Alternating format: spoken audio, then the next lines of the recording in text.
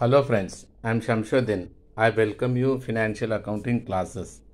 In this class, I am going to discuss the model paper of financial accounting NEP scheme degree examination. The time allotted for this examination is 2 hours and maximum marks allotted is 60 marks. Instructions are given in this question paper. Attempt all sections according to internal choice. Use simple and unprogrammable calculator is allowed. Let us discuss question paper based on section wise. Section A consists of 7 questions, out of which student must write answer for 5 questions. Each question carries 2 marks.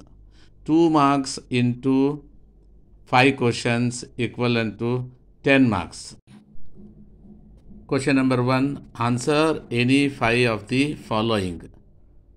What is self-balancing? Who is consignor? What is a royalty? What is single entry system? Who is co-venturer? Why statement of affairs is prepared? How do you treat irrecoverable short workings? Let us move to section B. Section B consists of 5 questions, out of which student must write 4 questions. 4 questions carries 5 marks each. 4 into 5 is equivalent to 20 marks. The total marks allotted for B section is 20 marks. The question number 2. Distinguish between joint venture and partnership. The student must write at least 5 points for each difference. Question number 3. From the following information, prepare a royalty chart. Sunil Minerals Limited leased a property from Akash at a royalty of rupees 1.50 per ton with a minimum rent of rupees 10,000 per annum. Each year's excess of minimum rent over the royalties is recoverable out of the royalties of next 3 years. In the event of strike, the lessee provides for the proportional reduction of minimum rent for that year. Accounts are to be settled every year on 31st December. The annual output for 5 years was as follows: 2015 4,000, 2016 5,000, 2017 6,000, 2018 10,000, 2019 4,000. But 2019 there is a strike for 3 months. You must reduce the minimum rent proportionate to the 3 months. Question number 4. Mohan bought goods of the value of rupees 10,000 and consigned them to Sukhesh to be sold on joint venture, profits being divided equally. He paid rupees 500 for freight and insurance and drew on Sukhesh for rupees 3,000. Sukhesh paid rupees 300 for storage and rupees 200 for rent. The sales realized rupees 20,000 and sales expenses of rupees 700 paid by Sukhesh. The final payment is made by Sukhesh after deducting 10% commission on gross sales by bank draft. Prepare joint venture and Sukhesh account in the books of Mohan. Question number 4. From the following particulars, prepare the total debtors account and total creditors account. Sundry debtors as on 1/4/2020 rupees 12,800. Sundry debtors as on 31st/12/2020 rupees 9,800. Sundry debtors as on 1/4/2020. Question number 5. From the following particulars, prepare the total debtors account and total creditors account. Sundry debtors as on 1/1/2020 rupees 12,800. Sundry debtors as on 31st/12/2020 rupees 9,800. Sundry creditors as on 1/1/2020 rupees 7,600. Sundry creditors as on 1/1/31st as on 31st/12/2020 rupees 9,030. Cash received from debtors rupees 6,400. Cash paid to creditors rupees 1,750. Discount allowed rupees 350. Discount received rupees 250. Bills received from debtors rupees 2,500. Acceptances given to creditors rupees 5,870. Bad debts rupees 300. You have to find out from the above particulars credit purchases and credit sales. That is given in question mark. Question number 6. Rajaram consigned 1000 kg of oil to Gangaram at rupees 15 per kg. He paid rupees 3,000 for transportation and packing. 100 kg of oil was lost in transit. Gangaram sold 660 kg of oil, incurring rupees 200 as selling expenses. He reported that there was a normal leakage of 20 kgs. Find out the abnormal loss and value of closing stock. Let us discuss section C questions. Section C contains 5 questions, out of which students must solve 4 problems. In 4 problems, the problem number 11 is a compulsory. It means that from 7, 8, 9, 10, out of 4 questions, the student must write 2 questions, and the 11th question is a compulsory. Each question carries 10 marks. 10 into 3 is 30 marks. Section C starts question number 7. Explain the steps in conversion of single entry into double entry system of bookkeeping. Problem number 8. Reddy Coal Company took a mine on lease from a landlord at a royalty of rupees 4 per ton of coal raised, with a minimum rent of rupees 80,000 per annum. The other terms of agreement were as follows. First one, each year's excess of minimum rent over royalty earned shall be recoverable out of the excess royalties of next 2 years only. In the event of strike, actual royalties earned shall discharge all the rental obligations for that year.